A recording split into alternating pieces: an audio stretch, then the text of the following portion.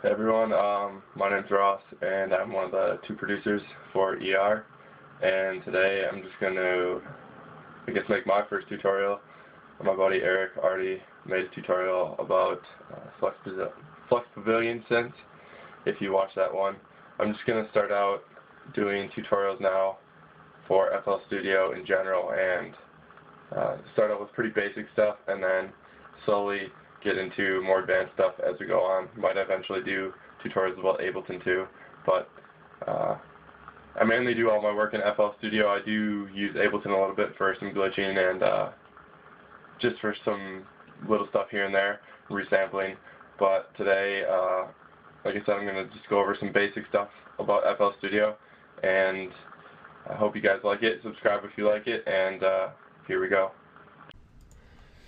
Okay, so we're in FL Studio here.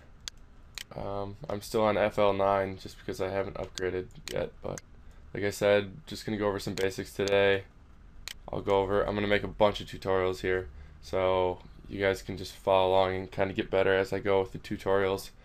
And today we're just gonna do some really basic stuff, and hoping that just the little stuff can gradually start making your tracks sound better.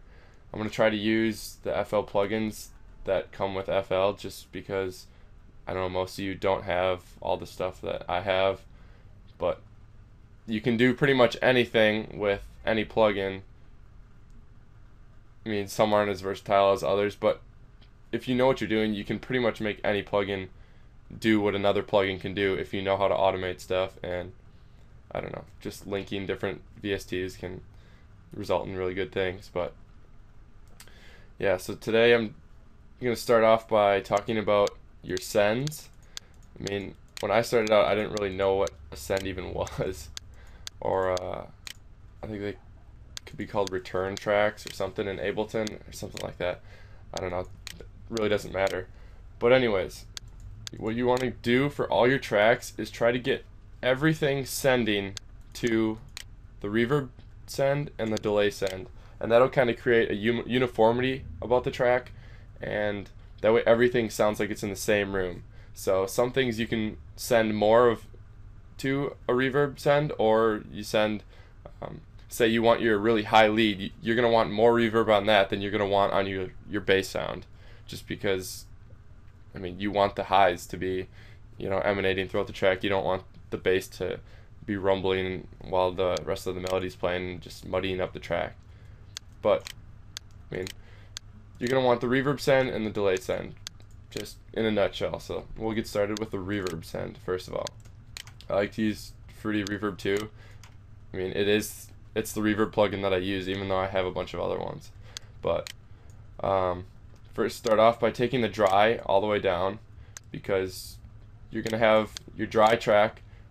You're gonna have that sending to the master over here, and then you have it sending over here to the send. So you want to up that to whatever.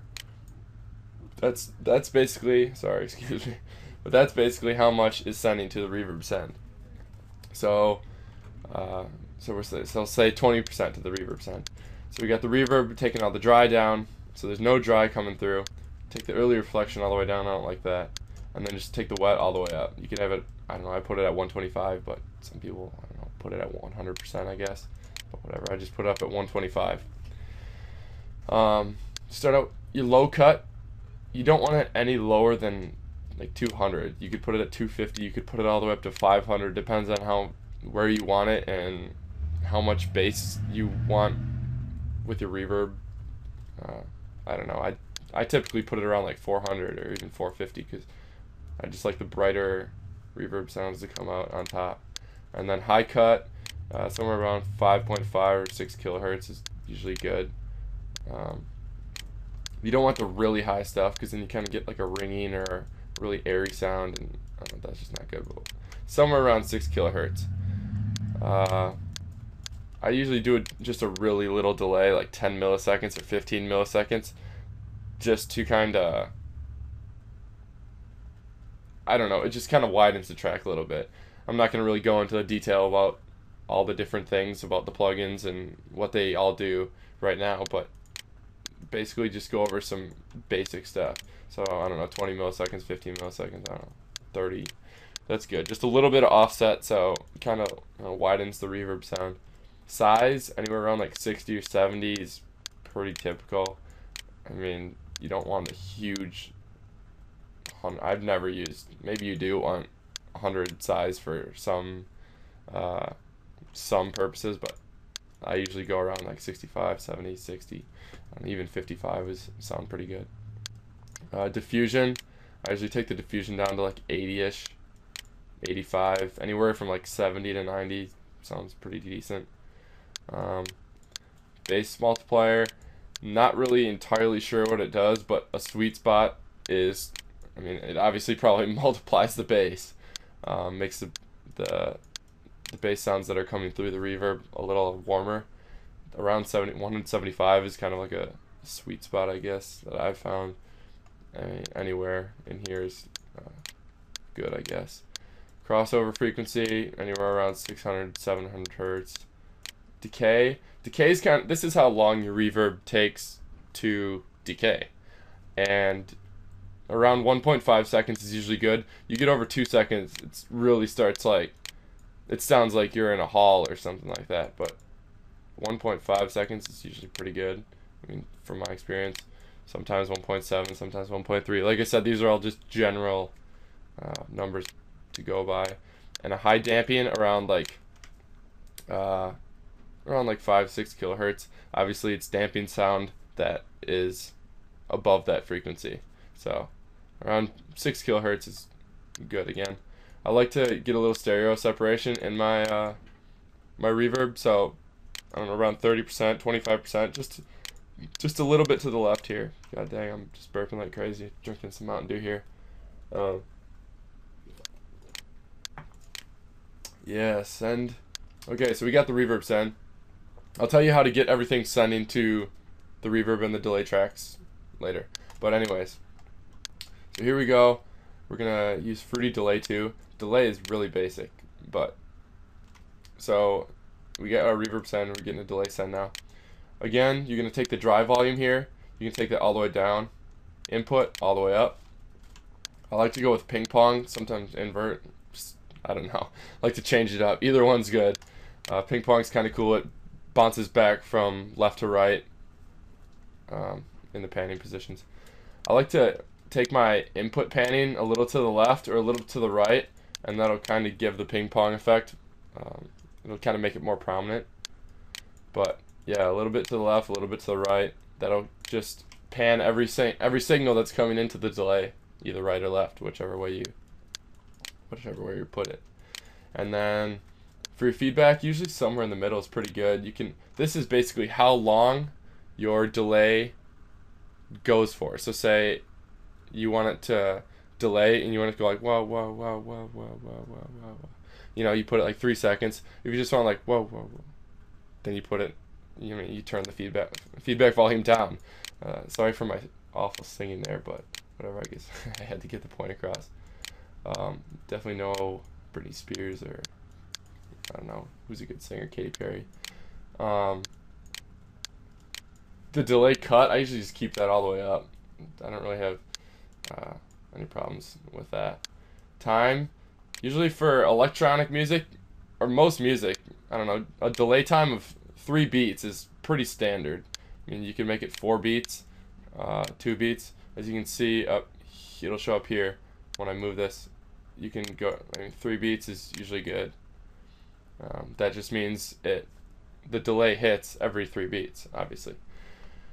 And then I like to, like I said with the reverb, like to make it a little wider by putting a little offset on it. Around 10 milliseconds is usually pretty good. And that's basically all it is for a delay. Oh, and also for the delay, I like to put a parametric EQ on the delay send, and then kind of just put a little bump there around like 2400 or 2500 hertz. And that kind of, I don't know, just kind of makes the delay a little brighter, a little warmer. And then I also like to just cut out those low frequencies. But that's basically all there is for reverb and delay sends. Now I'll show you, this will be the end of the first tutorial, But here I'm just gonna put in a little synth with citrus. You're gonna be amazed at how many presets I have here. But yeah, I don't know. I'll just put in one of these plucks that I made. Wait, what am I doing? Okay, we want to take the delay and the reverb off here, but okay. So we have this. We have that pluck, and there's nothing on it right now, obviously. So we're gonna assign it a free mixer track. All these preset drums that come in here. I need to make a template myself so I can I don't just make tracks quicker, but usually I start out by making my drums, and then basically the mood that I create with my drums, and I go and start putting in some chords or something. But anyway, so we got the pluck here on 5. To send it to the reverb track, like I showed you, you use this here. So I'll play it, and you'll kind of hear as I up the reverb on the send. So here we go.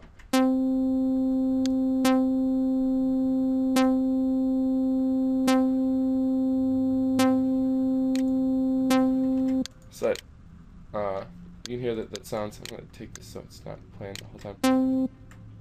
But you can hear the reverb, obviously, after. Okay, so we got the reverb. That usually around 20%, that sounds pretty good. If you have the reverb set up to 125%, usually around 20% for the reverb send.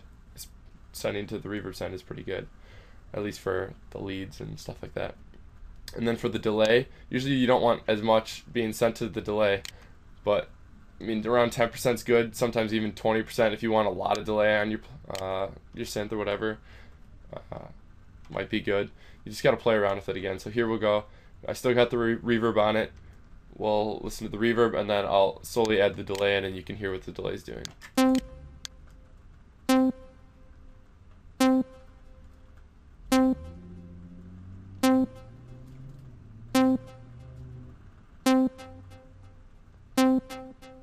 So, I mean, there you can go. Usually 10's good. It's really light, but yeah, it's enough to notice, and it just kind of, I don't know, warms your sounds up a little bit. And yeah, so that's it for reverb and delay sends. I'll be back for another tutorial really soon, and I'll talk about something that I will tell you at a later date. Thanks for watching. Subscribe if you like this, and there will be a lot more to come. Hope you all have some good music. Definitely send it to us if you use our tutorials and make some tracks. We'd love to hear what our listeners are making. So thanks again, and I'll see you next time.